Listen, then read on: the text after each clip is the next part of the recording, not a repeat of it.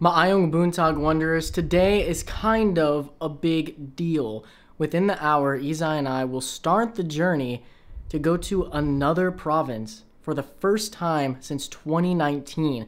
That's right, because of COVID, we haven't been able to leave Cebu for 3 years. I haven't been out of Cebu since flying back into the Philippines in 2020. This is a huge deal. Hopefully everything goes well. We've got all the paperwork, we've got our vaccination cards, we've got everything we should need. Wish us luck. I'm a little nervous because, yeah, there's been so much protocol and it's been so difficult to do this for a while. But finally, we're getting into what we want 2021 to be more about, which is sorry, but less Cebu, as we've covered a ton of Cebu and more of the rest of the Philippines. And we're kicking it off with Bohol. Let's go. I'm Cody. And I'm Izay. We're a Filipino-American couple who actually met on Tinder during my first time in the Philippines all the way back in 2017. Since 2020, we've been living together on the island of Cebu with our 10 cats, hunting down hidden spots and beautiful hotels on the weekend. But after 2 years of showing you nothing but Cebu, we think it's finally time for something new. Starting with the beautiful island of Bohol.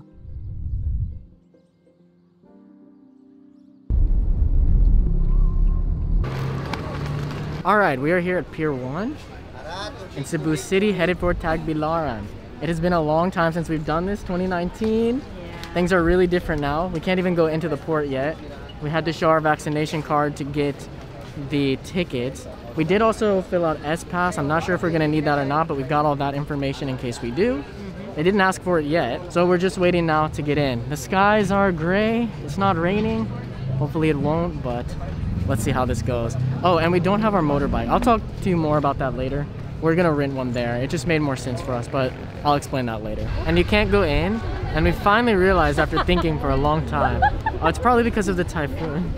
The port's probably messed up because we can see something over there that's broken. Don't know, but it's pretty packed out here. It's almost time for us to board our ferry. Let's see if it will happen on time.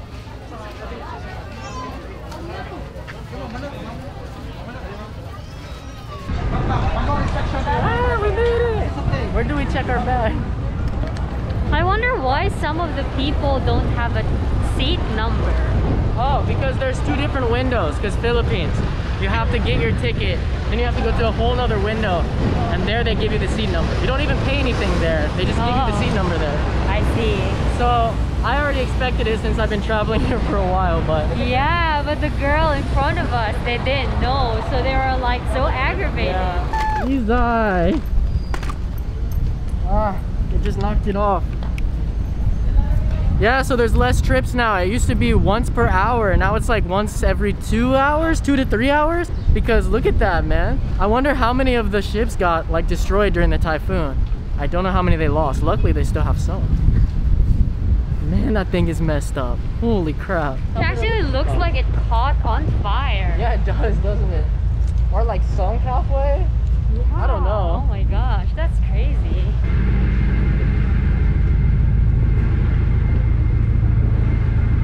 Here we go. First time boarding a ferry like this since 2019. Holy crap. This feels crazy. I think we're on stage.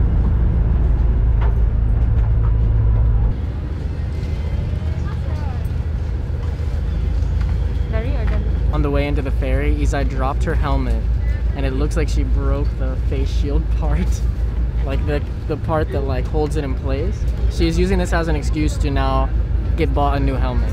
Be careful, Izay. If you actually fix it, we don't have to buy a new helmet. 5 minutes later. Well, guess what? I fixed it. Kind of. A little bit, yeah. There's a little gap, but I feel like it's gonna work. So. It's a lot better than it was. Yeah. Also, I meant for us to be upstairs in the like open air part because Izay gets really motion sick in the air conditioning part. I'm not sure how this happened. I don't know how we ended up here.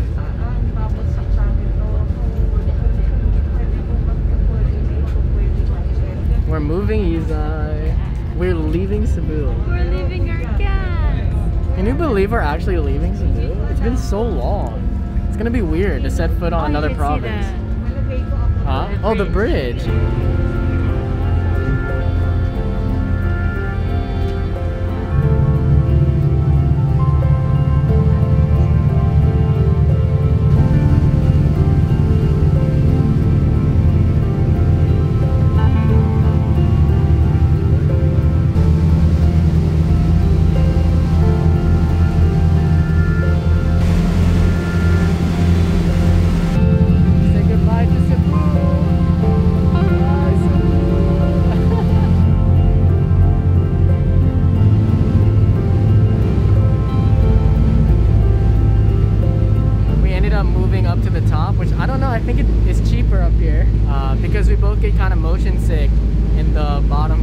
lot better, and it's a lot better view up here anyway.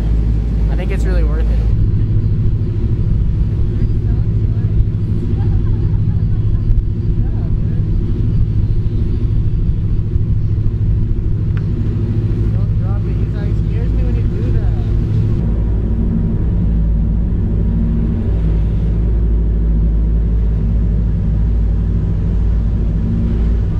About to arrive now. It's been, yeah, like an hour and a half, almost 2 hours. Yeah. It's like almost 5:40, and we've still got a bit of a journey to go. We've got to get up to Calape. We're not going to Panglao on this journey. Something totally new in Bohol. I guess we're gonna catch a bus to Calape. Or V-Hire. What's V-Hire? Well, we made it. We just landed in Bohol. We're gonna let some other people go first before we get off, so we're not in as much of a mad crowd. It's you might notice it's getting dark already. The sun's setting over there. It doesn't take that long to get here. It's only like an hour and a half, but we had to leave a bit later today because Isa had to work today, so we couldn't go this morning. But we've got 2 full days and half a day on Monday, so we've got plenty of time to see what we came here for.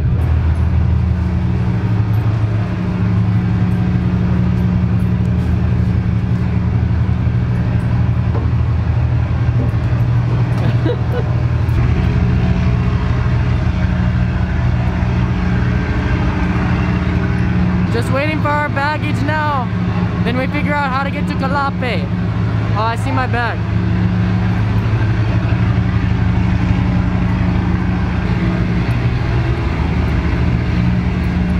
Man, getting off at this port is so nostalgic. It's the first port we ever went to when we came here in 2017. Oh, I think I gotta stop.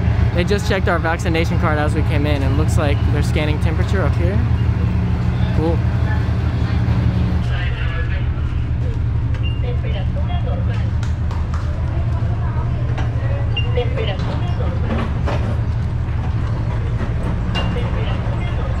Alright guys, we made it to Calape Forest Resort in Calape, Bohol. Here's I'll give you the room tour later. We really need to go eat. Their restaurant's already closed, so we're gonna have to go back out. We rented a motorbike, a Click. I've never driven a Click before, like the Honda Click. I'm used to the to Yamaha, so it's gonna be a new adventure for me. It was pretty far to get here. We just ended up taking a van from the port. I know there's way cheaper ways to get here, but I'm glad we did that because it's already really late. Things are already starting to close. We really need to find some food, and he got up here really quick. You can come on a bus or a like shared van as well if you want, but this worked out for us. I really like the vibe here. I don't see anyone else, but they may just be chilling in their rooms. Big pool. I'll have to show you it tomorrow because it's too dark to see it right now. We're just gonna head out and back into like Poblacion, Calape, and see if we can find anything to eat.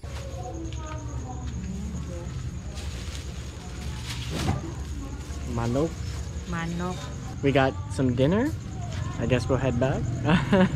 And we filled up the gas.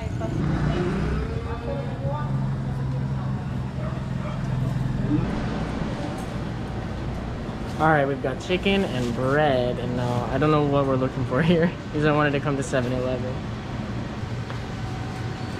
Oh, they have my lemon too.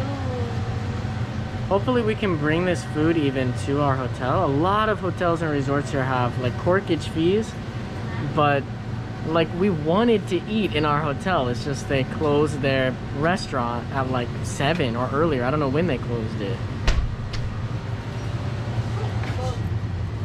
Guys, a Miming smelled our chicken as we were coming up. Luckily, we were smart and we brought cat food and dog food.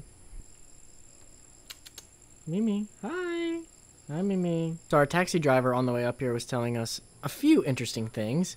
One, there's another port. It's pretty new, like to be able to take a fast craft to, or a fast ferry to a port very near here. I knew there was a port very near here, but I couldn't find anything about like a fast ferry. It would have taken like 4 to 5 hours with what I was reading online, but he said they just recently opened up fast ferry. So we might try to take that back to Cebu so we don't have to drive all the way back to Tagbilaran. It would save us a lot of money actually. So the other thing he was telling us is that apparently a lot of people here in Bohol still don't have power from the typhoon. I know Bohol was hit really hard, and even out around our resort. So clearly our resort has power. He was saying a lot of people are using solar here, so maybe theirs is coming from solar, like they saved up the energy throughout the day.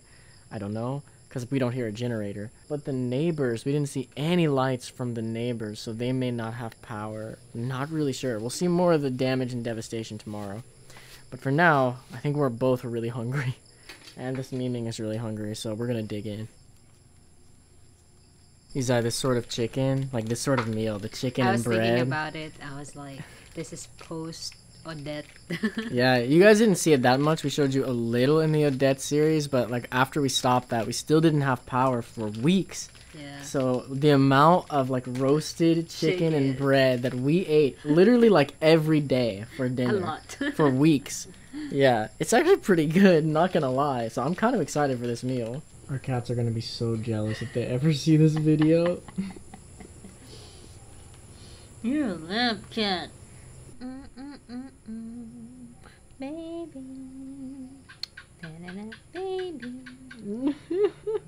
Baby. Next time, we head to Sagbayan Peak, an alternative viewing point for the Chocolate Hills. But things don't go exactly as planned. You can see that video on your screen right now. We'll see you over there. Keep wandering.